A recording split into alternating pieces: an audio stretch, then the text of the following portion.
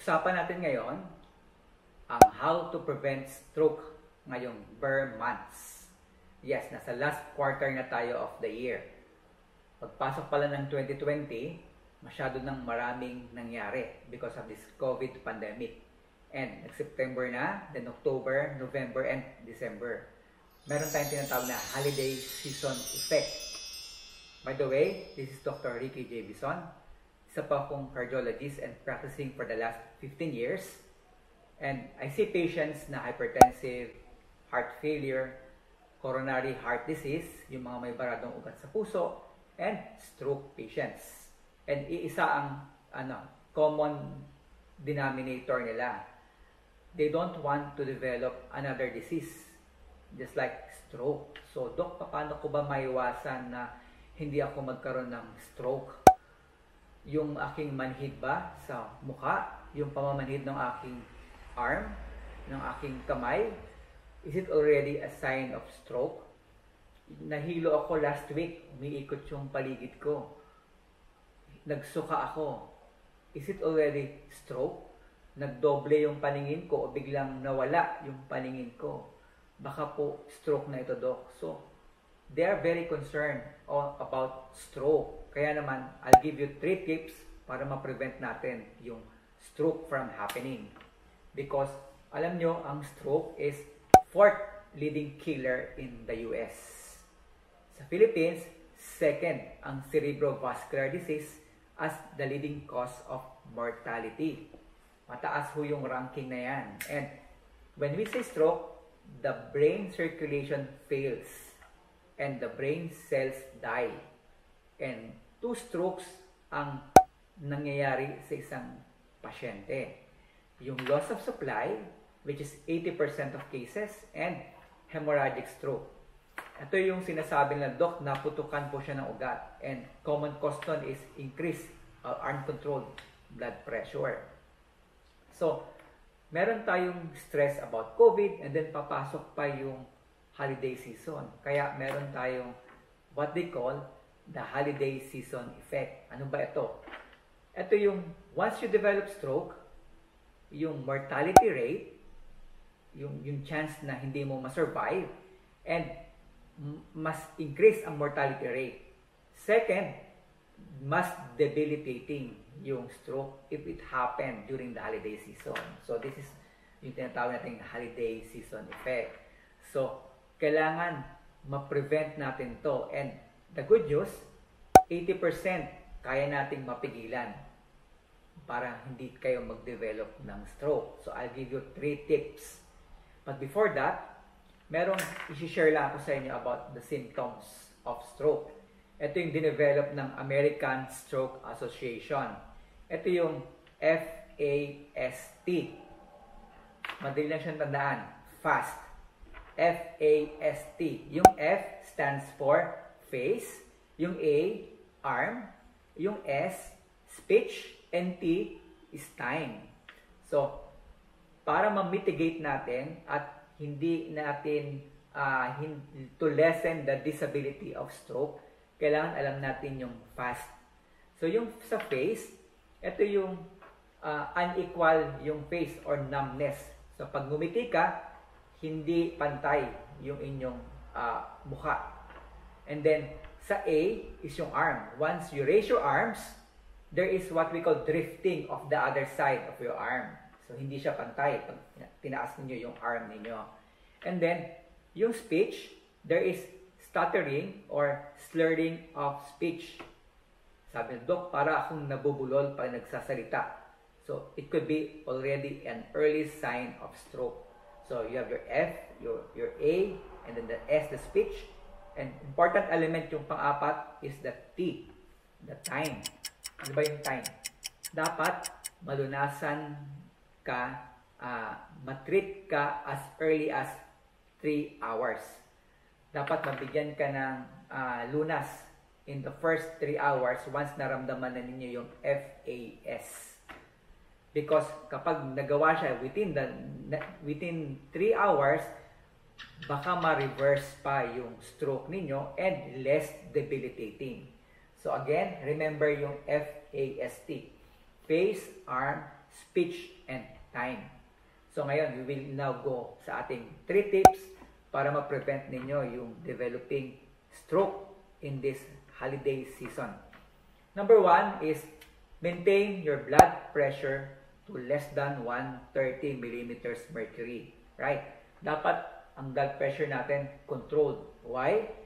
Because hypertension is the most common and most important risk factor to develop stroke. So kung magagawa natin na 120 yung inyong systolic blood pressure, that will be excellent para ma-prevent natin ng stroke. Because uncontrolled blood pressure will double your risk. In fact, it can quadruple the risk to develop your stroke. And there are ways para ma-lower natin yung blood pressure. And I have that video previously on how to lower your BP in the next 2 weeks. So, important points doon is you have to reduce your salt intake. So, isang kutsarita lang ng asin for the rest of the day is enough para hindi maapektuhan yung blood pressure. Second, you have to eat in moderation. Yung DASH diet, so increase fiber in the diet, and you have to eat whole grains, yung mga high fiber and whole grains diet. And avoid trans fat, avoid saturated fats. So titingnan niyo yung label kung mataas ba yung saturated fat and trans fat. Tanggalin na ninyo sa diet ninyo yon. And half cup of vegetable and fruit per day. And fish 3 times a week. It can lower your blood pressure. Okay? So yun yung number 1. Second, you have to lose 10 pounds of your weight. Ako, Dok, parang mabigat. Mahirap yata yung 10 pounds. Hindi ko yata kaya yung 10 pounds, which is around 5 kilos. Kaya ba ninyo yun? Mag-lose ng weight. No? Of course, hindi naman siya drastic lowering. Step by step lang. Weekly, you can lower your weight by 1 pound. Bakit kailangan natin ibaba yung weight? Because 1 in 5 strokes, isa sa 5 are overweight. And if you're overweight, you have a 22% chance of developing stroke. More so, kung ikaw ay obese, you have 64% chance of having stroke. So, ganun ka-importante yung losing weight to prevent stroke. So, punta na kayo sa timbangan ninyo. Check your weight. We have to calculate for your body mass index, your BMI. Kuha din ng tape measure. I-measure din ninyo yung waist and yung hip. Kasi may tinatawag tayong waist to hip ratio. And then yung waist natin dapat less than 32 inches. Kaya yan. Lose weight, lower the risk of stroke. At ang third, para ma-prevent natin ng stroke during this holiday season is treat AF. Doc, treat AF? Ano ba yung AF? AF stands for atrial fibrillation. Doc, ano uli yun? Anong AF and atrial fibrillation? Ito yung irregular heartbeat. Okay? So, patients who have irregular heartbeat are prone to develop stroke. Usually, ang simptomas niyan is, Doc, kumakabog po yung dibdib ko. Doc, parang may naghahabulan na kabayo sa dibdib ko. It can be, Doc, lightheadedness, pwedeng hilo lang, pwedeng panghihina, pero meron ka na palang atrial fibrillation. So, pag meron kang AF, you are 5 times more to develop stroke. So, 5 times yung risk. And 11% sa study sa Philippines, 11% of stroke in the Philippines is due to atrial fibrillation, and ang average age is around 62 years old.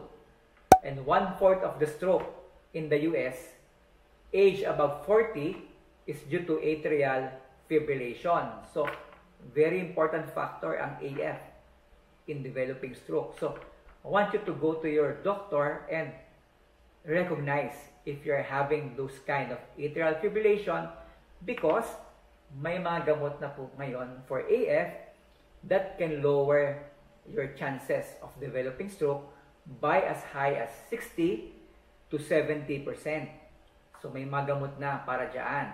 And napakalaking bagay siya because 60 to 70% you lower your chances of having this kind of disease, yung stroke. So again, you have these 3 tips para ma-develop natin na hindi tayo magkaroon ng stroke. Especially ngayong holiday season para ma-prevent natin yung holiday season effect. So number 1, maintain the blood pressure to less than 130 systolic.